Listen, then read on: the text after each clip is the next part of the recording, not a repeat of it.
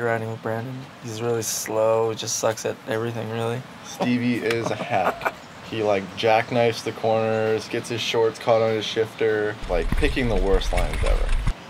I think it's a lot more fun to ride together without riding with your friends, riding with you the way it is. I think it's cool to show it in the movie.